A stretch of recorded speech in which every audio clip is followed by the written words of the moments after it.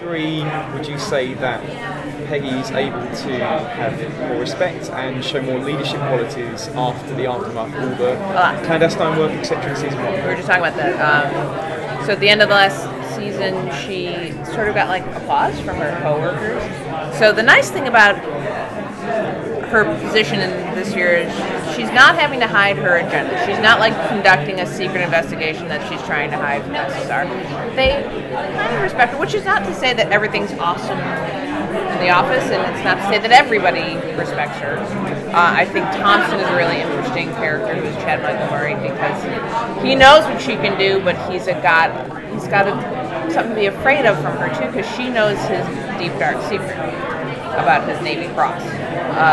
So that's a complicated relationship. But yeah, she's got a little that we felt like we told that story,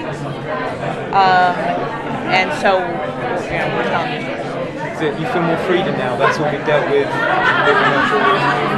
It's not so much about freedom. It's like because I didn't feel like that was constraining in that it was a great story to tell, but I felt like, okay, that felt like a completed story. What's the new story to tell? And part of her new story is, all right, she's got kind of work squared away. What about your life outside of it? And is there a life outside of it? Not so much right now.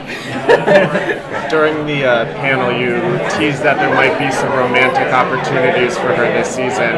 What kind of pressure do you feel introducing new men into her life following Captain America? I mean, writing a guy like that in to compete with Captain America has got to be a tough act to follow. Well, that's actually a good point. I mean,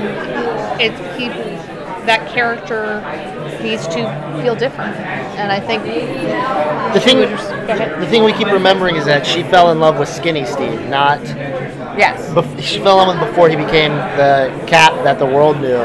So when you're coming up with a character, it's really about finding those qualities and not necessarily this hunk of a guy with his shield. It's what's inside.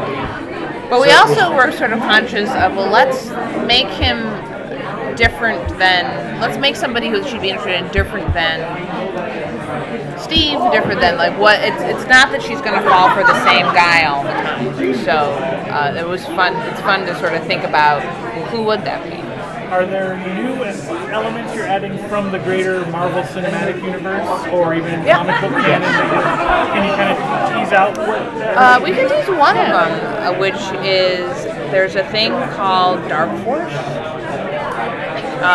that Blackout was on Agents of S.H.I.E.L.D. He was sort of created by Dark Force. It's big in the Doctor Strange universe.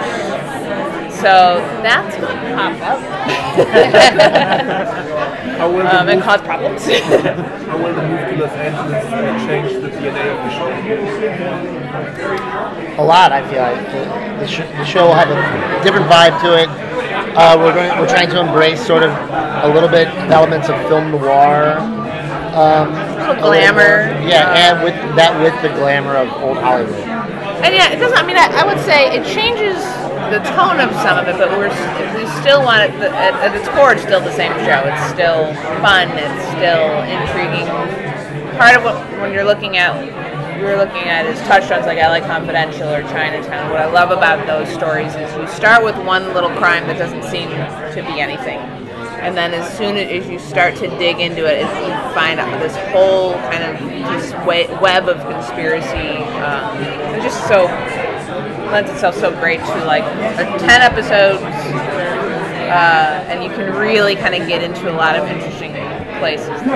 We know some of the men that follow her to Los Angeles, but what about the women? Will they follow her as well? With like who? Like Dottie, for example, or Angie, will they move to Los Angeles with her? We can't confirm. I will say we hope to see some familiar faces.